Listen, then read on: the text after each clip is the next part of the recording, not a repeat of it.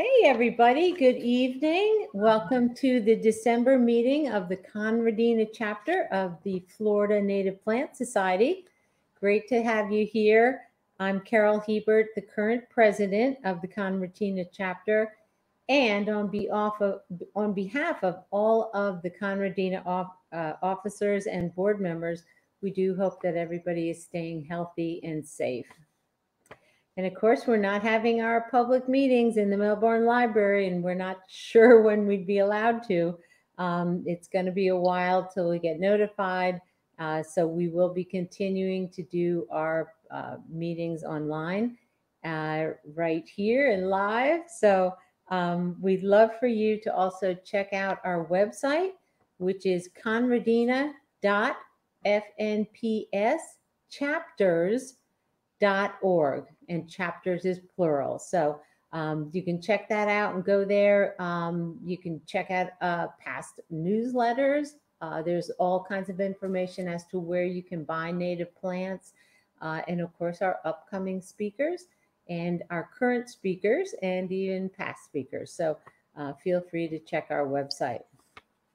Florida Native Plant Society promotes the preservation, conservation, and restoration of the native plants and native plant communities of Florida. So as always, I'd love to introduce my officers and board members. They've been hidden for a couple of months, but you know, they pulled off the garden tour and we're talking on these events and buying mulch and going to Ballard Park. And so it's really a lot of fun to have them on board. So I always like to mention them in every meeting. Of course, myself, Carol Hebert, is the president. Joe Sarmiento, vice president. Jane Higgins is our treasurer. Catherine Mary is our secretary.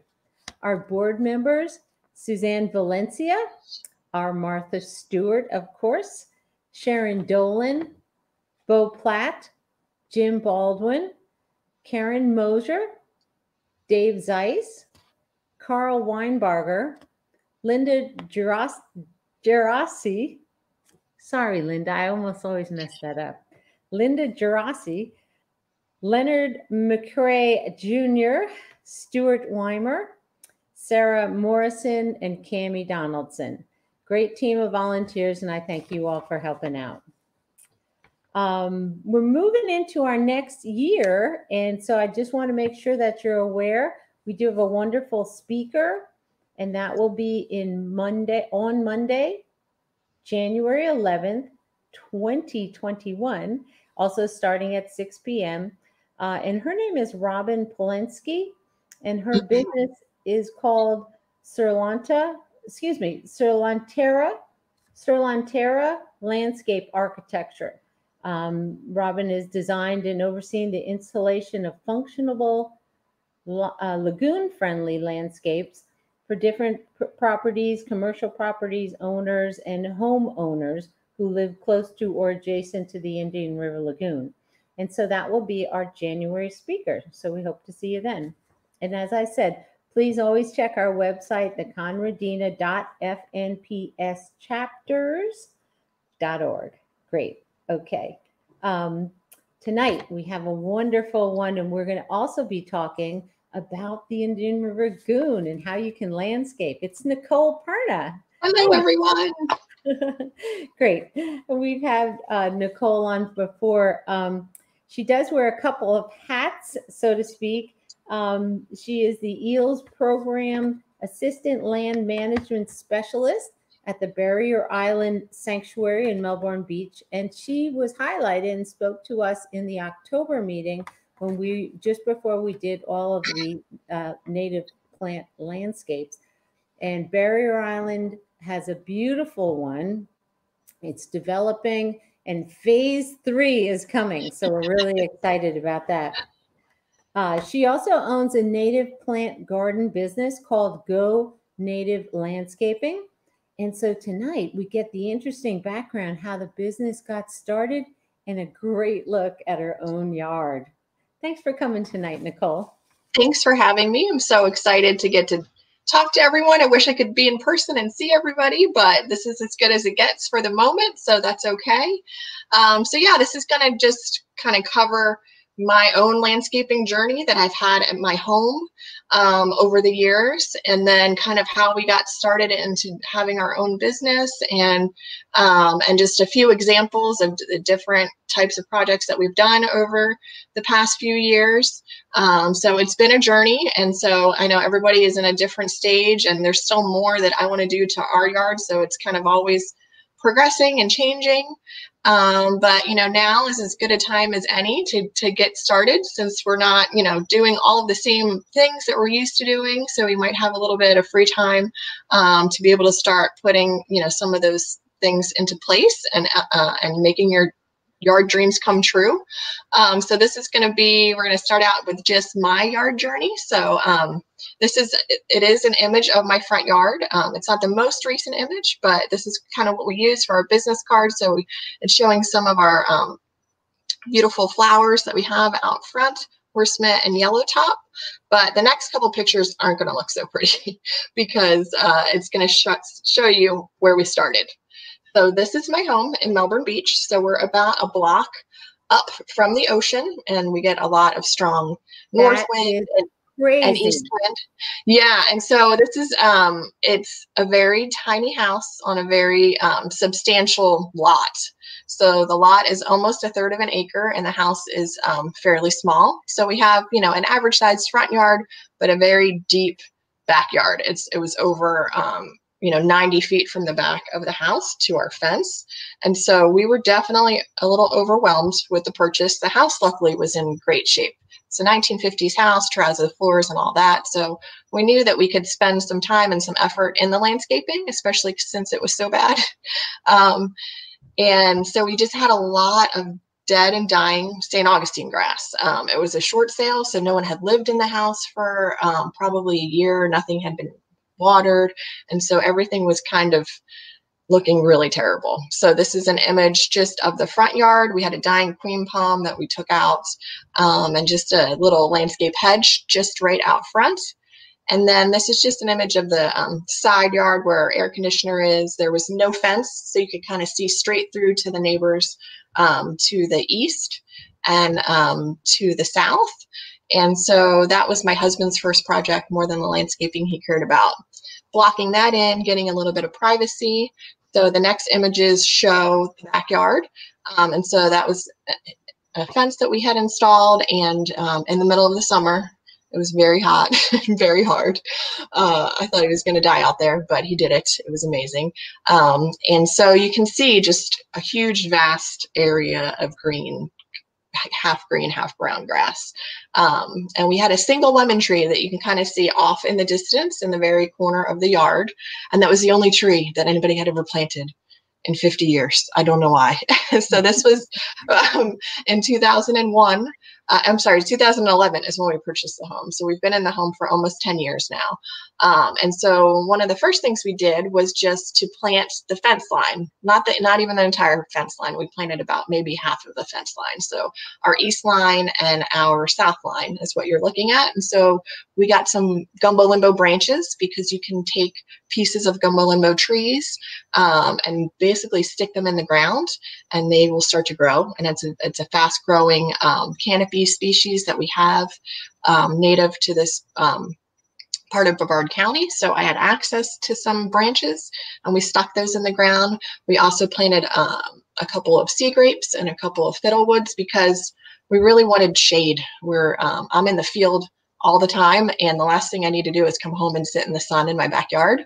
So we really wanted to create some shade, and we knew that was going to take time. It wasn't going to happen in a year or 2 years, but after about 5 years, we started getting some shade. So that was good news. And especially with these fast-growing species, you can see them grow in a bit quicker than if you were to plant something slower like an oak or something like that. So yeah, this is just our backyard to begin with. We also, just out here, we planted some sunshine mimosa as well, and not a lot, just a handful of them. And they help to spread and kind of fill in and outcompete with a lot of the St. Augustine grass over time. So in the front yard, we did a little bit more and we focused there. You know, that's kind of all we did in the backyard for a while. We just planted those few plants. We planted some mimosa, and out front, we wanted to do more. So I basically just took a Google image, an aerial image of the property, and I just kind of hand drew what I thought I wanted it to look like as far as creating the landscape beds and what I think would work within those beds. I wanted to try to mimic, you know, our coastal hammocks that we have here beachside, because I wanted, you know, to represent, you know, what would have historically been here and what would also do well, because it's such a harsh, dry, windy, salty environment. I don't want to put stuff in that was going to just get blasted and fade and not do very well. So I decided to create 2 islands where I could plant some bigger trees. And then we created kind of a wavy bed that wrapped around the front of the house. And we mainly planted shrubs and grasses and smaller things in there. And I just used a garden hose and I laid out what I wanted the bed to look like. And I spray painted it. So if you look really close, you can kind of see the orange spray paint marks that are in the grass. And my husband, big and strong and tough as he is, rented a sod cutter for the day and cut all of the grass out. And we rolled it away. You can kind of see a little bit of the grass to the side. And so, yeah, this was day 1 basically for us doing the yard. And we had some banana trees that were up front there too. You can kind of still see them at the end, but eventually those came out as well. And those little jade palms came out as well too. Okay, so this was probably a few weeks later. We got a bunch of different grasses and natives from Maple Street Native, and they were all about 1 gallon size. So we had a lot of, you know, different Spartina bakeri, muley grass. We had some inkberry, which grows right in the dune. We had some bay cedar, which grows right in the dune. Saw palmetto. You can see in the center of the islands in the second picture, those are also some bigger branches of gumbo limbo that we were able to get, and we planted in the center of those islands. And we planted some saw palmetto on either side of it as well, because you often in the hammocks see the gumbo limbos and saw palmetto underneath. And we also planted some stoppers and beautyberry and some smaller shrubs in that front bed. Our water runs right through the center of the house, so we didn't want to plant anything too big in the middle, so we wouldn't have issues with roots over time. And we actually went to the quarry to get the coquina rocks that you can see that we used for the edging. So edging a lot of times is good to have. It helps hold the mulch in so it's not spilling out into your grass. It helps keep a defined edge so that, you know, if you have somebody coming to cut your grass, they stay out of your beds. They're not weed whacking everything down, which I know can happen a lot of times. And St. Augustine too, when it's happy, it wants to kind of grow and invade. So it kind of gives you a nice little barrier. So we went to Solid Rock, which is up in the north part of the county, and you can actually go there. It's a working mine, so you just have to be careful while you're there because there's trucks moving all over the place, but you can hand pick the rocks, and it's really inexpensive. And so that's what we did. We took my husband's truck up there, and we hand picked all of the rocks. I think it was during like a lightning storm. It was kind of crazy, but we made it out in one piece, and we brought them back to line the beds. And we did originally use landscape cloth, which is not something that I typically do anymore, but we wanted to use crushed shell instead, or crushed coquina instead of mulch in the beds. We didn't want it to get all mixed up, so we didn't use a plastic cloth, but it was a cloth material to kind of keep that separated. So this is broken down, you know, fairly well over time, but there's still remnants of it in there that I'm not super happy about. So this is a picture just of after. So, you know, I just wanted it to kind of look beachy, and it did. And so we used the crushed coquina in the bed, but it did make it really weedy. So I don't know how many people have had experience with the crushed coquina, but basically almost any kind of weed seed that falls in there, it's like a soil, so it starts to grow. And so I was definitely battling weeds for a long time, trying to keep this weed free. So the grass is filled out, and I probably planted more than I needed to. The centers were okay, but I planted a little bit, I would say, too close to the edge of the bed because they were going to expand out further. So over time, I wound up just digging up some of these extra plants and just planting them in other parts of the yard. So that's just something to think about too. When you're planting something, you want to really think about how big it's going to get over time, not how, the size of it when you're installing it. So, so there's not as many grasses out front as depicted right now, but we use them other places. So we had some spiderwort and inkberry and bay cedar.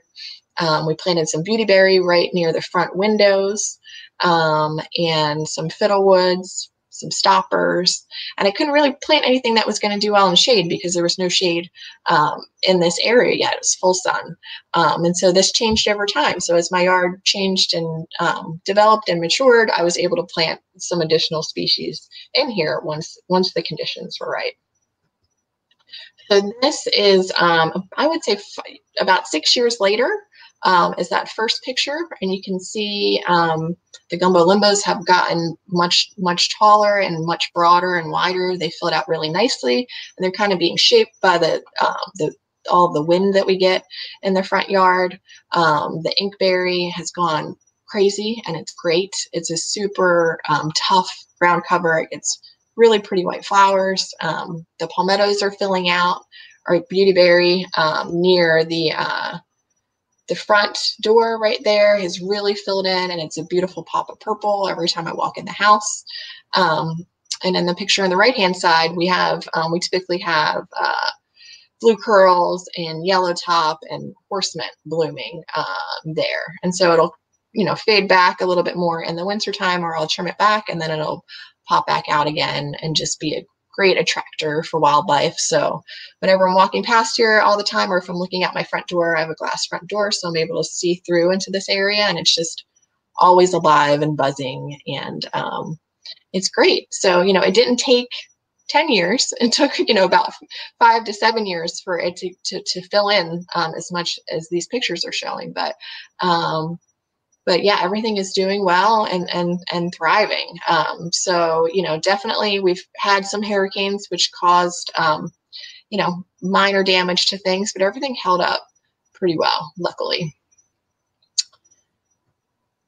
So I'm just going to go back for 1 second. The area of the grass around the beds that you're seeing, so we planted sunshine mimosa in there, and we had a mix of other things, that kind of other wildflowers that were in the grass that were recruited in. We keep it for kind of like a meadow for part of the year, and then we would mow it back down. But it was still kind of a lot of mowing and weed whacking and maintenance for my husband. And between that and the gigantic backyard, he was over it. And so we decided, with all of the time that we had this fall, to just take out all the grass out of the front yard and not have to worry about it anymore. And so we did. So we created a path kind of from the front door. I'm sure you guys probably can't see my mouse on my computer, but we created a path kind of through this little curved bed you're seeing here, almost where the horseman is, but just a little bit further to the side. And we created a bed or a path through there, and then expanded all of the other beds around it. And so this is me kind of laying out that path and what I wanted it to look like. And we just recycled those coquina rocks. So we took them away from the islands that were circles and in other parts of the yard, and we just laid out a curvy path, which we used some wash shell to be the base for. And that's my daughter. She's standing on the giant mound of wash shell. So she's a wonderful helper with all of our landscaping projects, and she comes out with me from time to time on my consults, depending on when they are and what's going on. So you may see her if I ever come out to your house. She's great, and she's our little native plant expert too. So she's all about the natives and all the native wildlife that comes to visit our yard. So we did this project where we kind of got rid of all the grass in the front this fall.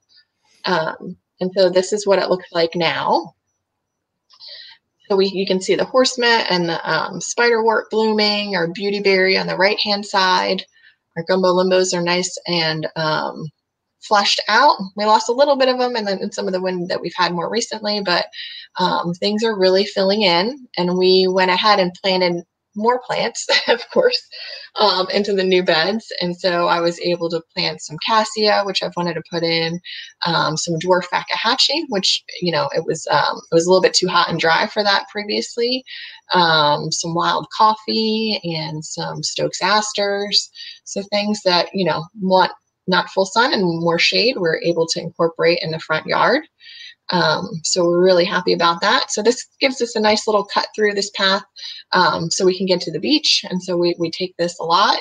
And there's also a little path that goes to our gate. We have a side gate on the east side of the house that I'll show you some more pictures of in a minute. And then we were also able to use the front area that was all grass as an additional place to park. We don't have a garage, and so we were looking for more space to be able to park our vehicles, and we have a little camper too, so we're running out of room.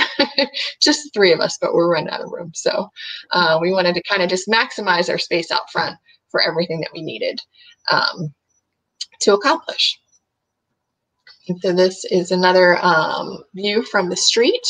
So you can see there's some verbena that are blooming, which do so well in the sun and salty air. They just spread and fall out. There's some coastal love grass in there too that we planted. The acacias are just in the background on the other side of our lagoon friendly lawn sign. And there's June sunflower beyond there, which is just spreading all over. And above that is just a cherry palm or a buccaneer palm. So I love all of the native palms that we have in Florida. So I've been trying to incorporate them in as much as I can. So this is a beautiful salt and drought tolerant palm. They grow slow and they're a little bit harder to get, but they are really cool. The colors are really cool. They're like a silvery gray, and it's a single trunk palm. So if you don't have a lot of, a ton of space, there's a few other types of palms that you can use, and still, where the saw palmetto are going to want to spread and take over a larger area. Also pictured here is just our Simpson stopper. And so that Simpson stopper is covered in tons of fruit, but it is, it's about 8 years old, and it's it's still very small. So the wind really kind of sculpts things and keeps things from growing too quickly, and the lack of irrigation as well. But and then next to that is a necklace pod too, which a lot of times I see them and they're growing much taller, but this one is still kind of shaped almost like a dome shape, and I haven't trimmed it at all, and it just is constantly covered in yellow flowers. And that's another really tough, great kind of plant to use in full sun, a lot of wind. It holds up really well. The leaves of it are really, really durable and tough. So this is basically what our front looks like right now. I'm going to talk a little bit more about the backyard because that is still, under construction. We do have some wild coffee too growing underneath the shade of this gumbo limbo too. So it's spreading and it's so pretty. It's one of my favorites in the yard. And that's just another angle from the front. So this is just some of the inkberry, which not a lot of people might be familiar with, but it's really tough coastal. So if you live on the ocean or on the river, they're really great, tough, low growing plant that you can utilize. And those are my muleys. They've already seeded purple, so this was yesterday, but they're so great and beautiful. You can see my Christmas balls hanging from the tree. We just did that the other day. Yeah, so this is just our path from the other side and from the corner. We did add several kunti in the corner, which have been devoured by caterpillars. So some of them are a little bit fuller, but some of them are definitely been eaten, which is good. I'm very happy to contribute to the Atala butterfly and their development, and they're expanding their population in our area. I also have a little silver palm, which is also rare, and is a really slow growing but beautiful palm. So that's kind of what's out front in that corner. And then I also have a Florida thatch palm on the back side of there. So this is our backyard. So since that original picture, things have filled in. The trees have filled in quite a bit. And so, you know, they were planted about 8 or 9 years ago. So that seed grape is a good probably 20 to 25 feet tall. And our gumbo limbos are also almost about that size. So they filled in really quickly. And you can see in the second picture with my daughter sitting, this was at Easter, there's just hundreds of mimosa flowers throughout the yard. So it's great. It's nice when we don't mow it. It fills in and is really pretty, but there's a whole mix of things in that grass. So over time, we do need to get in there to be able to push the mower through there. So it's still quite a bit of yard to mow. And we have an above ground pool that is kind of on its last legs. So we are actually going to be putting in a pool. So within this big giant grassy area, we're going to be putting in a lap pool. And so we're going to be not moving any of the perimeter plants around. So we basically planted about 15 feet around the entire perimeter of the backyard, and we kind of just let the mimosa go crazy. And so we'll be putting the pool in right off of the deck. And so we're going to be doing more work. I'm sure it's going to be a mess. It's going to drive me crazy, but all the time we're spending at home these days really made us want to get a pool. She's a swimmer. She loves to swim more than anything. So we are going to do it. And so it's going to be crazy, but over time I'll be planting more mimosa and we'll have a smaller area of a yard to maintain is the plan. So this is just a peek from the side of the house, just to show you kind of what we've done. So we took more coquina rock. We went back to the mine and we got some more. We created a path running along the east side of the house. And along our deck, we planted some shrubs as well. So I don't know if this is happening in your neighborhood, but in ours, all of these single-story homes are being knocked down and everything. These giant homes are being put in place. So we've been trying to really plant the perimeter so we still have privacy in our yard. And so we had planted some blollies just right off of the wood deck there.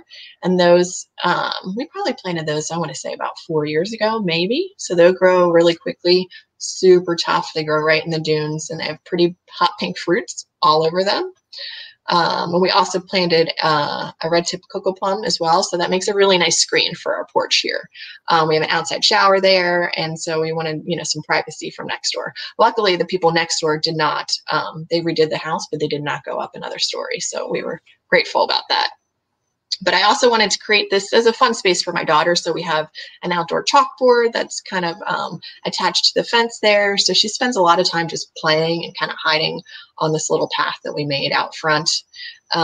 We had gotten a clump of Everglades palm, which is kind of what is in the center. And it typically grows in wetter conditions, but these are doing really well and we're not watering them. It seems like with the amount of rainfall that we're getting, they're doing great. So those are probably, I want to say, only about 2 or 3 years old. So we got a decent clump of them to start with, but they're filling out really nicely. That was when we thought, oh boy, there's going to be a house right there staring at us. Next to the Everglades palm, we have a tea bush, and this is probably the newest thing that I've planted in the yard, and it is one of my favorites. Oh, it's great. It is just constantly covered in little tiny pink flowers, and the pollinators are on it every day. Every day I go out there, there's a ton of activity. So it's got a really pretty, it's called a tea bush is I could look it up for you or kind of send an email to you. So it's typically found, or a pyramid bush is another name for it. I don't know the scientific name off the top of my head. It's found a little bit further south in South Florida. Native Butterfly Flowers had it and told me about it, and it's really drought tolerant, and it's just an amazing pollinator attractor. And it doesn't get very large. That's probably about as large as it's going to get. So it gets to be about, I would say, 8 to 10 feet tall, and about just as wide. And it grew quickly, and it's great. It's one of my favorites. I use it a lot more in my designs now because I know about it and how well it's done. So my yard has been a test yard for everybody else. Yeah. And next to that, we have a bay cedar, which will get much taller. So those two things, we kind of filled in that one space in between a little bit more recently.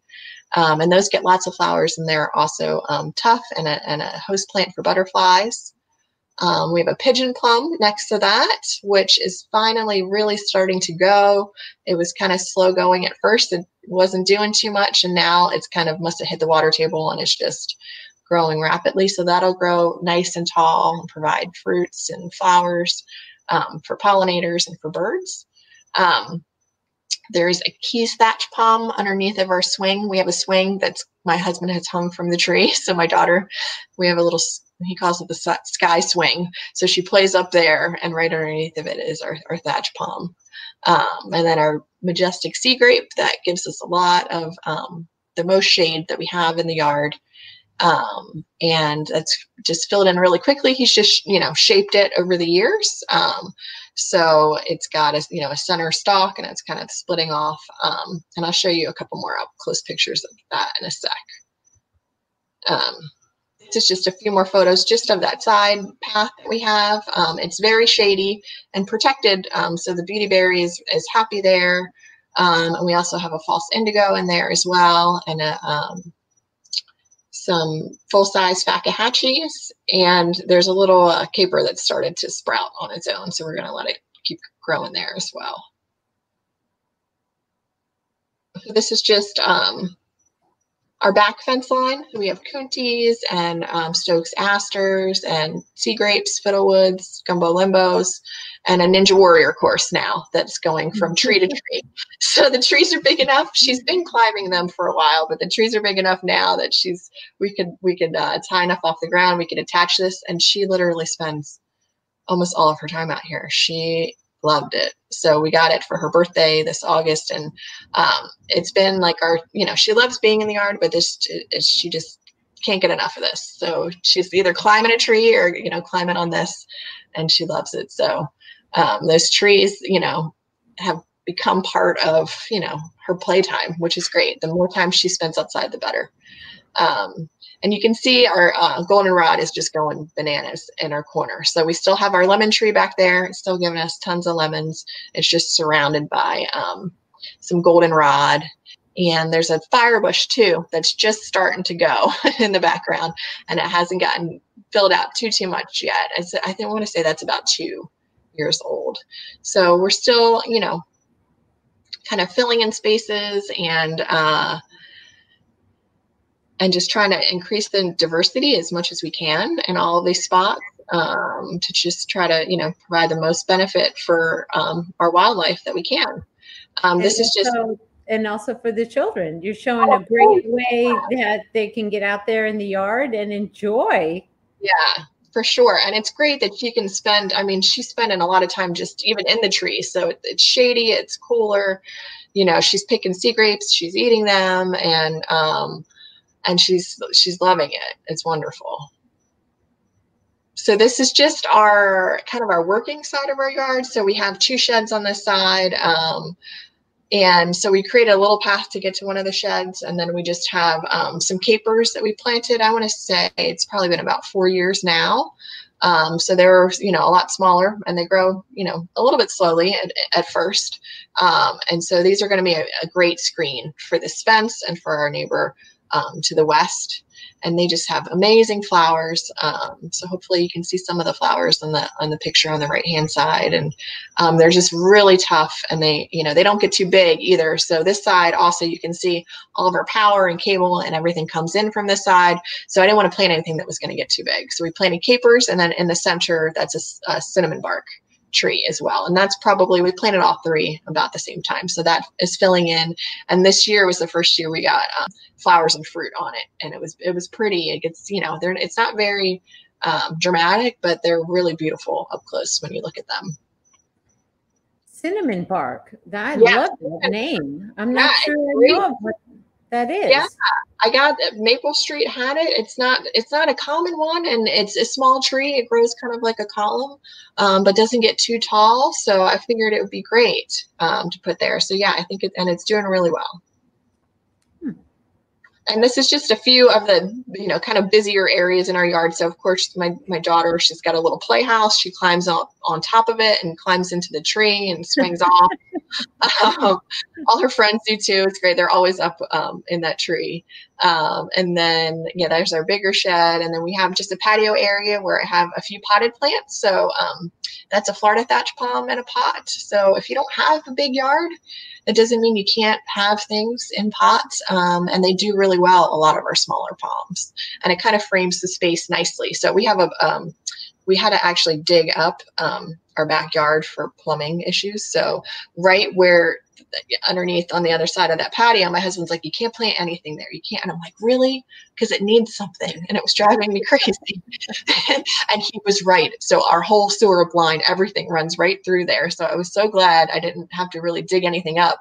But instead, what I did was I put it in a pot, and it kind of is a plant there instead. So there's always options. You can always kind of think your way around things and figure it out. But our native palms can be, as long as, obviously cabbage palm wouldn't work, but thatch palms and silver palms and silver thatch would work in pots. No problem. So if you have an apartment or anything like that, you can still incorporate natives. And so I'm going to switch it over from my yard. So this is where we are now. So, maybe in another 3 years, I'll be ready to show you the backyard again. Hopefully it'll maybe happen sooner than that. It's wonderful how you can really see it in action, and see the development, and that's the best way. And how everybody's using it, and it's just beautiful things emerge. So it's a great job. Yeah, it's got to function for what you need it to function to. So just always, think about that. And yeah, so it'll be interesting. I haven't had anybody, working in my yard ever. So this is it's going to be a little hard for me, but it'll be worth it over time. So, so as we were doing all of this, and we actually have a small nursery on the other side of our shed that kind of runs from that lamppost back. And so we're always digging up plants and propagating them and giving them to people or using them in projects. It's a really small area, so we don't have a lot of stuff. Or if I buy plants and I don't need them for a project yet, we'll have them stationed over there so they're getting water regularly. And we have a wonderful street that we live on, and a lot of people were interested in native plants. And Bev and Joe are on our street. So this is 3rd Avenue in Melbourne Beach. So you can do a drive-by and see some native yards, because there's a bunch of us together now on our block, which is awesome. And our neighbors, a few houses down, they had gotten a design for Maple Street and they really wanted to do it, but were having a hard time finding anybody to take it on. And, at the time we're both, we're still working full-time jobs, other jobs. But they were pleading with us to help them. And so we said, okay, enough. All right, we'll help you. So this is the gardeners. And this was, I want to say it was 5 or 6 years ago. Everything's running together these days. And they had a design and I expanded it. And so it was a front yard and backyard design. So they had kind of just really patchy grass out front and a few things planted. So they had the big oak tree and they had like a wild coffee, but they didn't have too much else. And so we expanded the bed. We kind of tried to bring it out to where, as far as they were comfortable bringing it, they still wanted some grass out front for extra parking and things like that. And they wanted paths going across the front bed and then around the side of the house into the backyard and all the way around the backyard. So this was, it was a big project, but my husband and myself, and then he also, has access to teachers who also, are always looking for work and to make extra money. Anybody who works for Brevard County knows, it's not for the money. And so it's nice to be able to kind of supplement a little bit when you need to. And so we have access to teachers who are great to help us do these projects, and then some former students as well that come out and help us do these installations. So, so we expanded the beds, we put in paths, we put in some edging, and I want to say we planted about 45 different species of plants in their yard, and they love it. They tell me and text me pictures all the time. It's great of how much they love their yard. And so they've been on the native yard tour before. So some of you might have seen their yard in person. So this was just the picture of them with their lagoon friendly lawn sign was just after the installation. And then some of these pictures are a little bit later. So we have cocoa plums and false indigos and dwarf fakahatchees, kuntis. You know, this yard, because of that oak, was a lot shadier than our yard to begin with. So we were planting some different species there. So this is the yard a little bit more filled out now. You can see on the side yard as well, there's a hedge of myrcene, which is another great coastal small tree that you can use for a hedge or for a screen. There's white indigo berry further down the path on the right-hand side that also is slow growing, great hedge. We have lots of kunti and stoppers in here. The red tip cocoa plum, we just trim it every once in a while and it stays in a nice understory plant. There's some porterweed growing in that front corner, which makes it, you know, a nice dense ground cover. They have some bigger fakahatchees. They had some plumbing, like all these big pipes that were kind of exposed that they wanted to hide. So we planted some bigger fakahatchees around them, and that worked great. And then this is the backyard originally. So they had already had this path going along the side of their house where they had this blue rock and these stepping stones. So we just kind of carried that around the whole perimeter of the house and then around the pool. They still wanted to kind of be able to get to the pool from all different parts of the yard. So we put a small bed kind of just around the pool to kind of frame it. And we used crushed shell here too. So the mulch wasn't kind of washing around and washing into the pool at all. And we have some muleys and a keys thatch palm there, a double one, some spider lilies, some Adam's needle, June sunflower, goldenrod. Let's see. There's fiddlewoods and necklace pods, and basically the whole perimeter was planted and is filling in beautifully. So you can see that, you know, the path just curves all the way around the back. They still have kind of an island of grass in the center where we've planted sunshine mimosa and a few other native ground covers that have kind of filled in. But you know, nothing has gone too crazy. It takes a little bit of time for the sunshine mimosa to kind of fill in and take over. So that's still happening. And they're also using that area to plant some fruit trees as well. So they wanted to keep a spot for that. But now, you know, we've installed a fire pit area off the back as well. So they have a place to sit out back and have a fire. And then they installed you know, a little, not an arbor, but not a pavilion either. What's wrong with me? It's come on, Carol, help me. I think you're right, a pavilion or something. There's another word. I can't think of it. But it's a great little seating area, and it's covered. Pergola? It starts with a P. Pergola. It's a pergola. Yeah, pergola. I'm sorry. I don't know. But I would love a pergola in my backyard. So maybe the next time I show you pictures of that, I'll have a pergola where those chairs were and the pool. But so yeah, so they've really, you know, kind of framed the space. We, you know, planted things to hide the pool pump and stuff like that. So those are just some of the things you want to think about if you're thinking of your own yard and where you should start and what you want to do.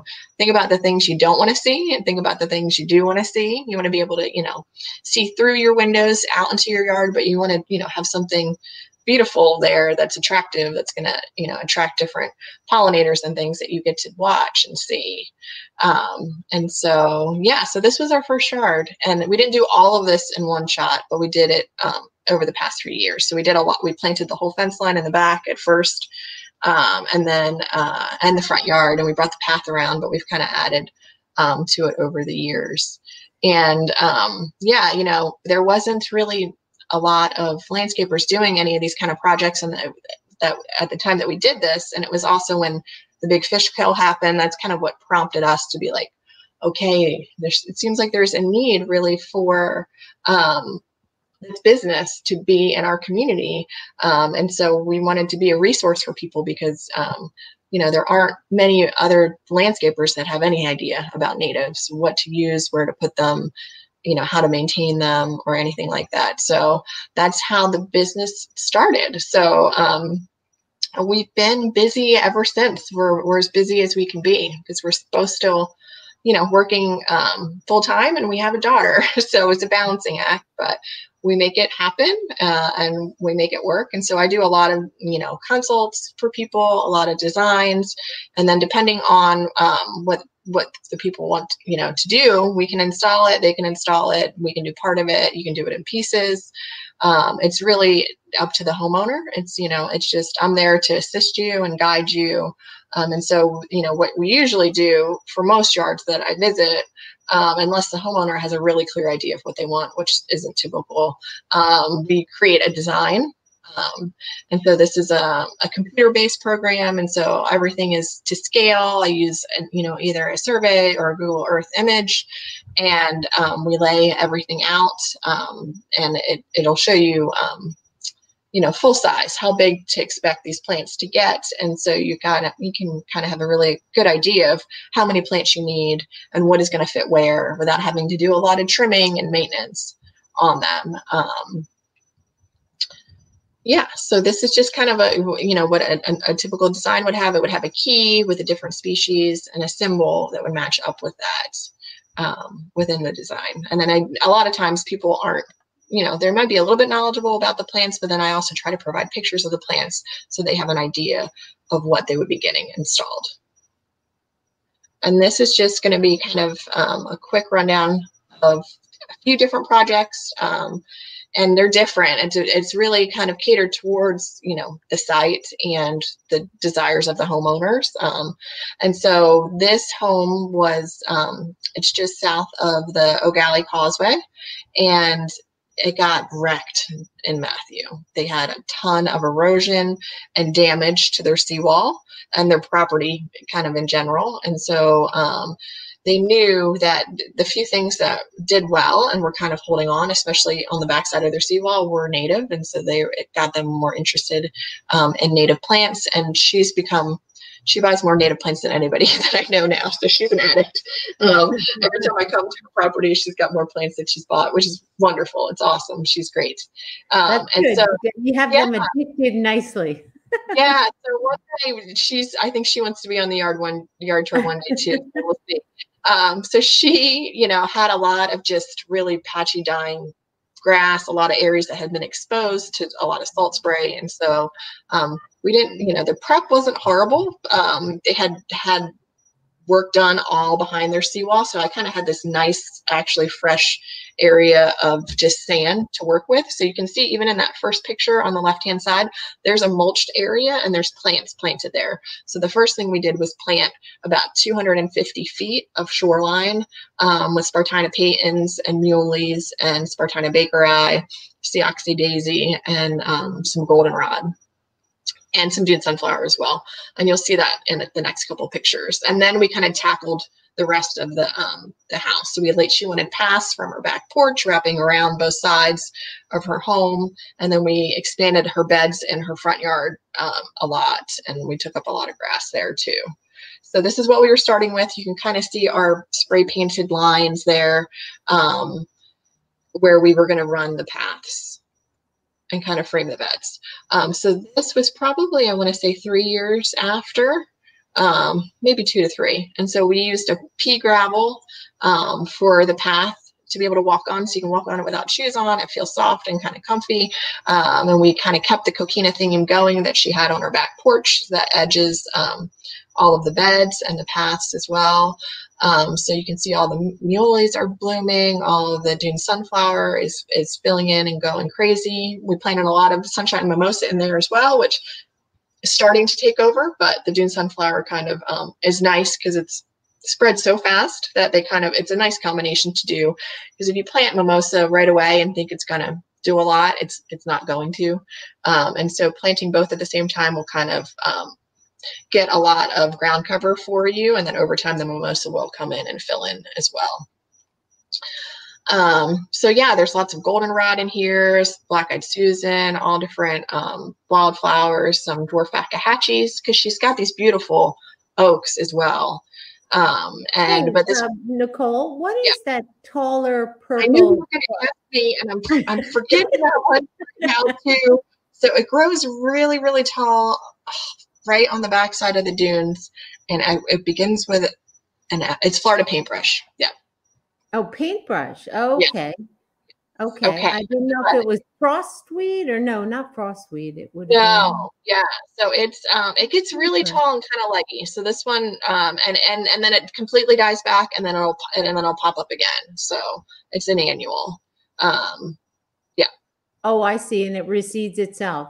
Yep, and it'll just reseed itself. Oh, Yeah. what a beautiful purple Yeah, color. it's really pretty. It's not super long lasting, but it's great and it stands out, because it's upright and taller. Thank you for that question, Julia.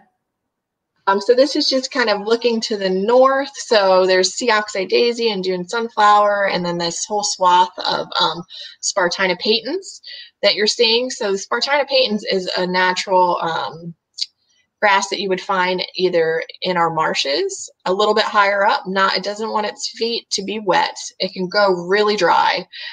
So you'll also find it on the beach side. So at like Pelican Park and Satellite Beach, they have a lot of it in their coastal strand habitat. We have it a lot at the Barrier Island Center as well. And it grows like a meadow, and so the roots are really interconnected, and it's amazing for erosion. And so it works wonderful on the backside of a seawall. And it's going to really hold the soil in place. And it only gets about 2 feet tall. So you're not going to lose your view at all. It grows in really densely and thick. And so I don't really have to do that much weeding in this area because it's just sprouted and filled in everywhere. And we did plant, several rows, somewhat, tight together in order to get that kind of effect. And then on the backs, behind those, we planted muleys, and then we planted some other flowering ground covers in front of that. So this is like a nice long stretch along her whole property line. And a great learning tool of what's right up against the lagoon and Yeah. keeping that shoreline in place. Yeah. So instead of, I see it everywhere. It's just a mowed wall of St. Augustine grass right to the lagoon that needs to be watered, fertilized, and the clippings blow in there as well. So it solves all of those issues and helps provide protection for erosion, which we know that we get. And if it's, we got very lucky this year, but we're not always that lucky. So, and this actually, she had a clump of the patens was the only thing that survived, and that part of her seawall did a lot better. And so she knew that that's what she wanted here, because sometimes I recommend it for people and they're not really sure about it. And I kind of, have to convince them, but it's a beautiful meadow that you can have wildflowers in, and it's really a pretty look. It just kind of blows in the breeze, and you never have to mow it, but it's green, so it's nice. And this is just the front of her property as well. So there's beds running all the way on both sides of the driveway down to the house that we've created. And then we actually, she's got lagoon on her other side of the driveway too. This property is pretty big, on a slope that's shaded. And we just kind of pulled out all of the weeds in there and are starting to plant that slope and swale too. So this is kind of a never-ending project, which is great. And she's planting so many different natives in here as well. But she had a good base. And so there's white indigo berry in here. There's pineland lantana. There's lots of kunti. There's the dwarf holly she's used in here is kind of like a small hedge. And then also the dwarf Walters viburnum as well. And then we planted lots of capers and beauty berries and red tip cocoa plum. But we're finding here, because it's so windy, things they think might do well because she's on the river, not the ocean, but it's still so windy. We're starting to do some screening hedges to kind of bring the wind down so we can plant some of the other things that she wants to plant on the other side of them. So just kind of like a windbreak that just like farmers used to plant for their crops. And I see. So it's a plant.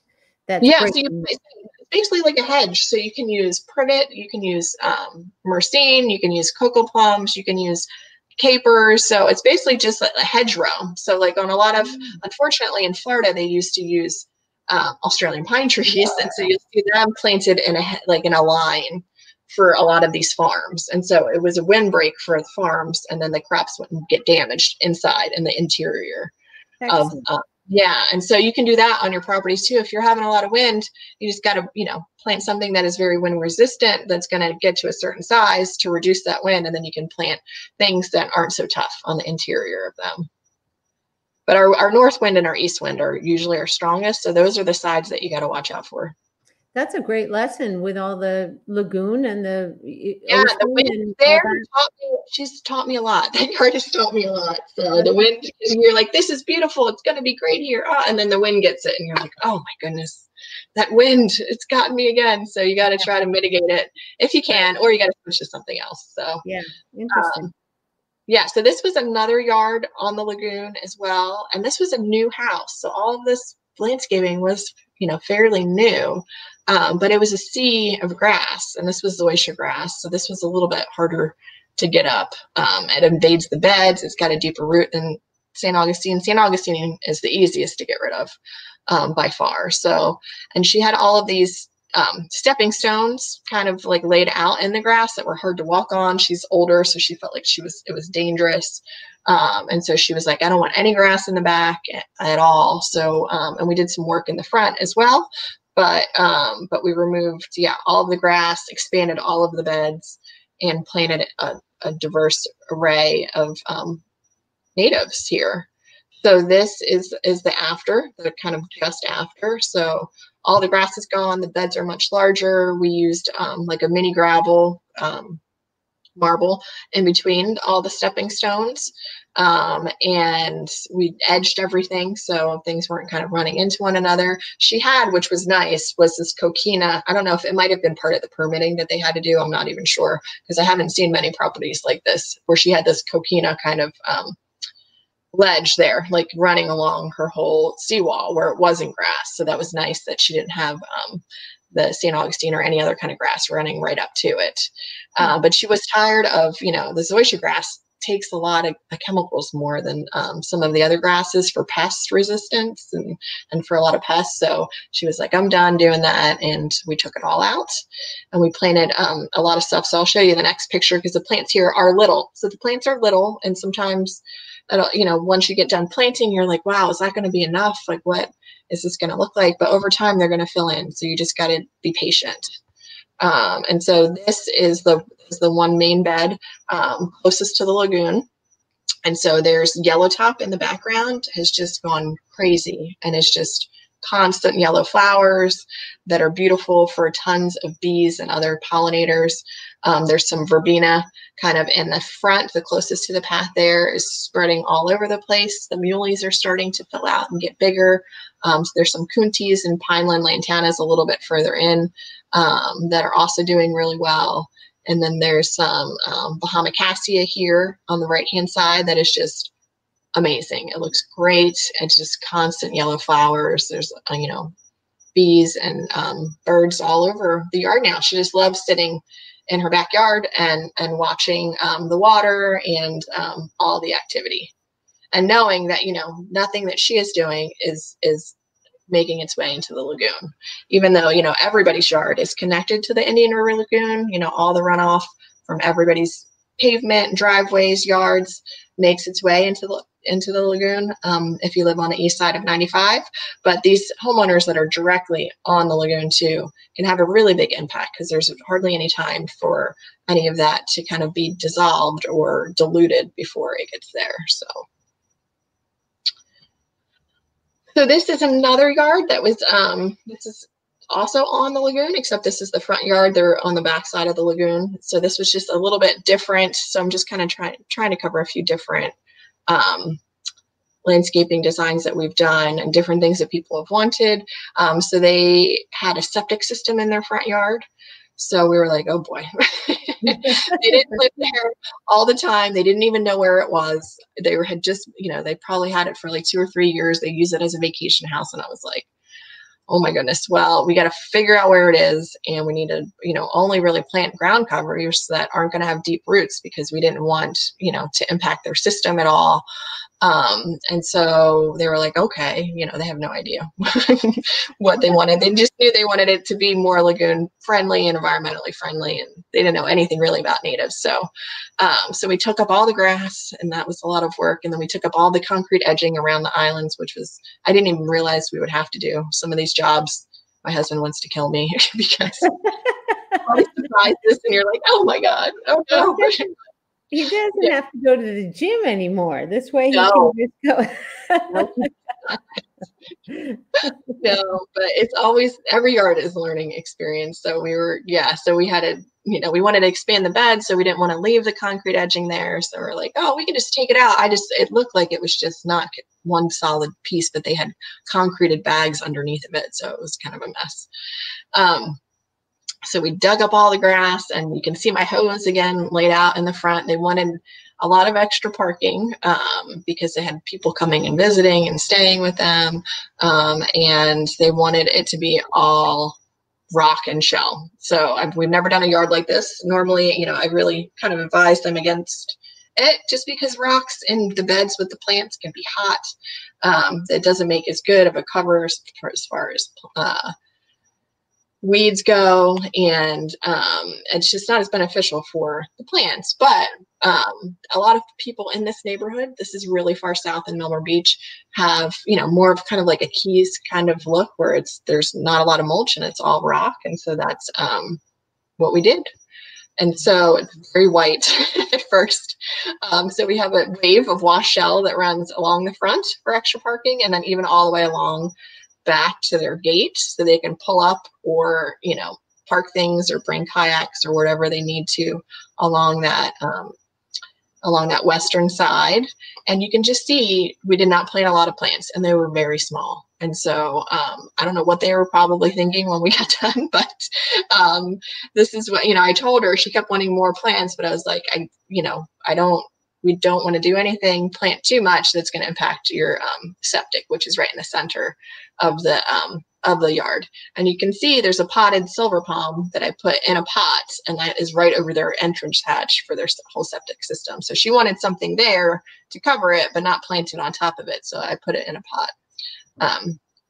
And we made it work. My husband, they had almost no pressure for their irrigation well. So we ran everything with a micro irrigation. And so we were able to use very little water, and it's not being watered anymore. But the first, about a year and a half, we were irrigating it as much as we needed to. And the bottom picture is, I want to say 6 months later. So the biggest thing in the photo that you can see are just this little purple verbenas just doing their thing and spreading like crazy. And the muley grasses are getting a little bit bigger. I think they even seem like they're starting to seed out a little bit. But we planted really tough coastal stuff again here because of the wind and how open this site is. And so this is the site now. So this has been, I want to say, 3 years. So you can see there's inkberry on either corner. So in both photos, you can see the inkberry. It's kind of, it's an excellent, great, low growing ground cover. It only gets to be about maybe thigh high. The muleys have gone crazy. I've never seen muleys go this crazy in my life. I wish these were purple still, but I just took these the other day. I missed my window. But they are so majestic. It's awesome. And so, we just planted muleys, inkberry. We planted one bay cedar and one necklace pod. You can see the necklace pod has really grown in and filled in. And then we have some porterweed in the center, a pineland lantana, also the biggest pineland lantana I've ever seen. So right on the left-hand side photo behind the palms is a pineland lantana that it must have like 1,000 blooms on it every day. It's crazy. Sometimes I plant them and they don't do as well. This one is like, oh my goodness, it's probably 6 to 8 feet across. I'm like, wow. Yeah, it's not that old, and it gets a fair amount of wind there. So I don't know. Some things are just really happy where you put them. But and that's good that you taught them patience. because, with the plants, they do grow, and to have a little patience. And boy, does that look beautiful now. Yeah, it's great. It was, what they needed. So they have a lot of areas you can see the tire marks and all the shells. So they're parking on that shell constantly. And it's filled in, and it just took a little bit of time. And so these ground covers especially are going to fill in pretty quickly. And as long as, they everything needs some irrigation at first. You just can't, even though it's native, you can't just stick it in the ground and expect that it's going to be fine. It's got to establish its roots. And then once it does, then you're good. Wow. Beautiful, beautiful. Thank It does. you. They grow, and I'm so happy they were patient and went, "Ooh, is it going to happen?" And it Yeah, sure I mean, did. I think they were just really happy not to have the dying grass in the front yard anymore. And so even though it was a lot of rock, they were probably maybe more okay with it, yeah, than some other people could have been. But yeah, so it was definitely, this was I've never done a project like this. I never really want to do a project like this again. But only because that rock is it's very heavy to move. No kidding. It's a Oh my labor in it. It's hard. So, but you got to give people what they want. You can't just do whatever you want. They're not going to pay you to do that. So, Right. Well, yeah. you can suggest, hey, we can, you you get that out, and then I'll come with the plants. But who knows what Yeah. to So do. sometimes people do prep. So that's good because I think I have one more yard, and the Oh, people good. in this yard have done the prep. So this is in Melbourne. So this is not a coastal site, but it was a cool project, and the family was great. I love working with the families and getting to know people, and they become like part of your life. And so it's awesome. It's a great community that we have of people that are interested in native plants. And they were on more of a budget, so they were like, "Hey, we'll do the prep. We're strong. We're able." And I was like, "You go for it," because it's the part that I hate the most. And they took out all of their grass, but that's what their grass looked like before. It was not good. They were in an HOA too, so they were like having problems. They were not, the HOA was not happy. And so they took out all of the grass for us. So we just had to come in and plant and mulch. And so this is the house after. So they painted it first. So they were like, "Let us get it painted before you guys come in." And so it looks different, and it's the same house. It's just been painted blue instead. And so this is probably, I want to say 6 months after we planted. So I didn't have any real initial photos, but it's filling in really well, and it's beautiful and diverse and great, and they love it. So we have a lot of kuntis, muleys, dwarf Fakahatchees. We have the three species of stopper in the yard that I planted near the house and then along their fence line. So we have Spanish stopper and white stopper and Simpson stopper. There's some Walters viburnum here too we used as a screen that has filled in. There is some lakeside sunflower that I thought was Stokes aster that I planted that was so beautiful. I was like, this was like the best mistake I've ever made. It's so happy there. And I was like, what is this? The leaf looked different to me. I kind of have a similar leaf, I guess. And they are so pretty there too. I've never used it before. And it's pretty dry, but it's in the shade. So it seemed to have done really well. And Stokes aster is the purple plant, though, isn't it? Stokes aster is the purple, which I love, and then the lakeside sunflower is yellow. So there was no flowers on it when I bought it, Okay. but the strappiness of the leaves looked similar, and I just grabbed them. And so surprised. Sometimes you get surprised. Happy surprise. It's all good with native plants, though. I did well. In the second photo, you can see kind of closer to the windows, there is horseman that has just gone bananas. And so it's just beautiful purple flowers all through in here. There's some coastal love grass that grows lower, that's closer to their front door. We have some St. Andrew's cross over here in the front corner. And coreopsis, and beauty berries, false indigos. The two taller ones near the windows on that first picture are false indigos, and they're it's more protected in this neighborhood, further from the ocean, and their firebush and their beauty berries have really filled out and are doing great. So we actually, you know, a lot of times we get called in and we'll do the front yard, and then they'll call us back and we'll do the backyard too. Or sometimes it's the opposite. Sometimes we'll do the back and then we'll do the front. And so we did some more work in their backyard as well. But that was just installed, so I don't have any pictures of that. But yeah, this is just, you know, really filling in nicely now. And our neighbors were staring at me like I was like, what are you doing? What are you doing to my neighborhood? They were like, why aren't you using ground cloth underneath all of that? I'm like, you don't want to do that. Like, everyone needs to stop doing that in mulched areas. Like, it's just, all the roots are going to grow into it. It's going to be a problem over time. And if you're mulching and planting things that are going to fill out, you don't need it. You know, you're going to have some weeds at first, but it really isn't too much.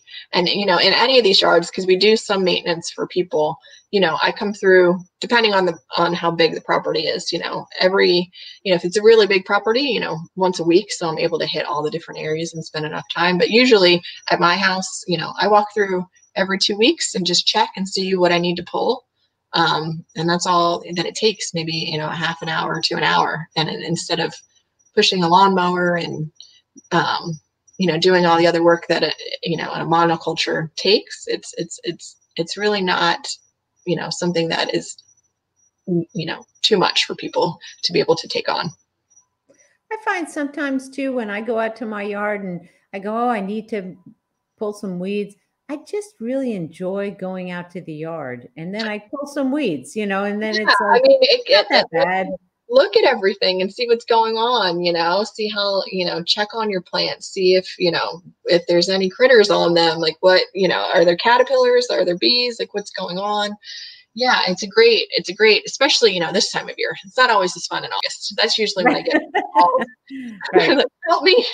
I haven't been able to get in the yard. I need help. I'm like, oh boy, I know. Yes, it does get warm. Yes, but you know, plants grow, and we can't forget that. And it just, gosh, this one looks just gorgeous. I bet they really enjoy. How did the homeowners association? What did they Oh, say? I got one more picture. I'm sorry. This is the front of the house. Ooh, So, good. yeah. So the only thing that was there was they had two. What I'm forgetting what they're called now. Dang it. The trees that are right here, they're planted everywhere, but they have no, you know, Crepe benefit myrtle? for wildlife. Crepe myrtles. There's 2 crepe myrtles. So those are just the 2 trees that are there. So everything else is native though. And they were dead. And because they started irrigating for the new plantings, they kind of flushed back out and are doing better. And they're sprouting up everywhere. I never realized how much crepe myrtles will actually kind of spread. But they are. So they've been having to like pull some out of different places. But the main reason I wanted to show this picture is just this front patch of grass is actually frog fruit. And so this was, you know, just like not even 6 months after we planted it, is 100% coverage and looks great. They don't mow it. They have to, you know, just hand weed it occasionally. And it just filled in so quickly. And they were really happy with it. And so this is just a nice, great alternative to grass that you can utilize if you live in an HOA or somewhere where you have more restrictions, or even if you're the kind of person that, you know, you're like, oh, I can't just get rid of all of my grass. I want to have part of my yard still look, have this type of look to it. You can use those instead. And I didn't want to use mimosa. There was enough sun, but I just knew I wouldn't get the coverage fast enough. So, you know, you could plant both in there as well if you wanted to. It's up to you. But this worked really well and worked really quickly. So I was really happy with it. So that's why I wanted to include this one. Yeah, that's great because it has the sidewalk and the road, so it's already got the barriers, and Yeah, we didn't edge this at all. Yeah, it was because, you know, they took it, if you're going to take it down along you know, a sidewalk, you know, and remove all of your grass, you either have to dig the edge out a little bit so you're able to mulch it, or use edging. You kind of need to do one or the other.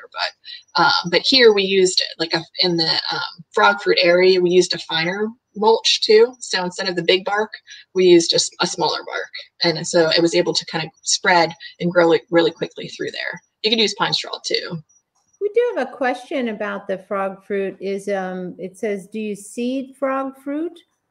or So plant seedlings? I planted seedlings here. And so we probably planted about, I would say, like a good amount of them, but they're inexpensive. So we planted probably about like 70 of them in this space. So a You couple mean rows. like a 4-inch container? Yeah, and a Is that what 4-inch you cup. meant? Yeah, Okay. 4-inch Gotcha. size. Yeah, is plenty. And you can, it'll grow from cuttings, I think. And so a lot of times people have it growing in their yards. And so you can kind of take pieces and transplant it. And so it's, people see it in their yards and they think it's a weed because they only want St. Augustine grass in their yards, but it's happy here and it's a host plant and it likes it shady, it likes it sunny, and it can go moist or dry. It's really versatile. So it's an excellent ground cover. It is. And you pick one and you see all those little tiny flowers around that purple center. It's it's Great. beautiful. Yeah. So the homeowner association had no problem. No, we're good. They've never got any complaints, and I haven't got a chance to talk to the neighbors about it again, but I wish that I could. It was definitely funny. She was just like, "No landscape cloth." I was like, "No." Well, that's excellent. Awesome. Yeah. So I don't know if anybody else has any questions, but we have a Facebook page, which I don't update enough. I don't have enough time really, and also our website. But you can always, if you go to Go Native Landscaping at iCloud.com, that is, or GoNativeLandscaping.com, it's just our website, and then Native Landscaping at iCloud is our email address. So if you have questions, you can always reach out to me. If you have native plant questions, just in general, you can always find me at the Barrier Island Center as well. I'm always happy to talk to people about incorporating natives into their yards. And it's something, we can't preserve everything. And so, and we don't have the money to preserve a lot left, within Brevard County. So we need to start to bring that biodiversity into our yards in order to be able to keep, our wildlife populations going. Yeah, I hands down agree. And when they come there to the Barrier Island Sanctuary, they can observe that landscaping and see all those butterflies and this time of year warblers and stuff that's over there. Oh yeah, there's so many migratory birds moving through. It's great. So come see the center. We are open except for Mondays, our normal hours. Not all of our exhibits are up and running, but our trails are, and they're starting to dry out. They were really muddy there for a little bit, but they're starting to dry out. So, I would just wear sneakers though, because there'll probably be some wet spots. And you can see the projects that we've done around the building. And, on your way home, you can drive down 3rd Avenue and see, there's several. So I want to say there's 4 or 5, I think 5 yards now just on our block that are native. So it's spreading, which is great. That's what we needed to do. You know what? We do have a couple of questions. Okay. One, we were really, and I agree with, let's see, who asked this one? Julie asked it, and that tea bush. Now, where did you find it? And was it Maple Street Natives? So Maple Street did not have it. It was Native Butterfly Flowers had it. Okay. So that's Tim and Anna. Tim and Anna had it, yeah. And just so everybody else knows, you can find their access on our on our newsletter. And they're going to be speakers, towards the end of next year, I think in May. But just some very unique plants. They're getting stuff from all different parts of the state. So they have stuff that I'm not familiar with because it's not something that's found, directly here in our region. So I'm still learning stuff too. Well, I think you had mentioned that it's mostly from South Florida, but of course we're tending to agree that there's the global warming. So definitely. We're even seeing birds and stuff up here that we never had seen, 10 years ago. Definitely. Yeah. And the cinnamon bark? Yes. I got that from Maple Street. Yeah. So and I had gotten that a few years ago. So that is a great one. And another one that, it was funny because I tried to plant it and I don't know what happened. I didn't make it, but is a Bahama strongbark. Is one of the most beautiful smaller shrubs you can plant as well. They're just hard to get. And I moved it, and that was probably part of the problem, but they are bloom and have beautiful fruit on them. And Trevor has one in his yard. That's why I know about it. And occasionally Maple Street has them as well. And they're beautiful. So yeah, so that's a great one. But yeah, the tea bush, I had never seen anywhere else before. And it's one of my favorite things in my yard now. Yeah, I bet. Where is Brock's Solid located? Brock's Solid Rock is in Cocoa. Oh, it's in Cocoa. Yes, and it's kind of like northern Cocoa. So yeah, it's an active quarry, and so you can go get big rocks, you can get little rocks. They don't call ahead of time before you go. Yeah, so I would just call, and then all they're going to do is just kind of show you where to go, where the pile is, and then they'll just weigh you on the way out. Oh, interesting. Yeah. Yeah, well, so there's no one there to wait before I get there. Yeah, it's not like a full service kind of place. It's a mine. So you're on your own pretty much, but they'll show you where to get it, and then they'll weigh you on the way out, and it's really reasonable, the prices. So like if you went to Landscape Depot, I forget how much it is a pound, but it's like 10 times as much. And your yard, how you learned how to do it and get all that ready, and then have your neighbors do it. And I know Bev and Joe are on your street as well. Yeah, they're amazing. Their yard is amazing. Theirs is crazy as well. Would you mind giving out your yard, just the street name? Is it okay? So we're on 3rd Avenue, and my yard is 303. And then the gardener's yard is 311. And then from there, so Bev and Joe live next to the gardeners. So from there, almost to the end of the block, is all natives. So starts at mine. I didn't know their last name was Gardner. Yep. Jason and Serena Gardner. They're wonderful. They've done a lot of great things for the lagoon. They helped to sponsor a lot of projects that we did at Rickman Park, because they own CDEC. So they own that business in Rockledge. So they're wonderful supporters of the lagoon, and native plants. Yeah, we loved having them on the tour once too. They're a very friendly bunch too. Yeah, they're great. Yeah, and Go Native wouldn't be here without them. So that's neat, though. That's neat. It was a community effort, and a lot of that is just in case others don't know that we're talking a lot of herb planting, and they pointed out the one that was mainland, but a lot of these definitely have all been beachside, and so that's the wind and this. Yeah, so we get a lot of from people beachside. It's a little bit easier for us sometimes too. If I get a call and it's further out in Southwest Palm Bay, it just might be too much time for us to kind of take it on. So I'll pass it to other people, Tim and Anna or somebody else, just because it's hard for me to get out to do consults, while I'm working. And so it's like, or if someone calls me from Titusville or from different places, I can't work it into my schedule all the time. So it depends, but sometimes, I don't get further away from the beach just because I don't have enough time to be able to take on projects that are so far from home. Brevard County is so huge. We get people calling, and I'm like, oh my gosh, it's going to take me, an hour and 15 minutes just to get to your house. So right, exactly. I think I would be almost, 45 minutes from your house, because I'm in Northwest Palm Bay, and you're out there. So and that's why there's 2 chapters of native plant sighting. We have Sea Rocket up by the Enchanted Forest. So excellent. Well, we really appreciate it. Love the feedback. A lot of people asking questions, and they were great. A lot of compliments coming your way. Thank very you. Nice presentation. Pictures are great. We love the before and afters. We had a lot of good comments too on here, Nichole.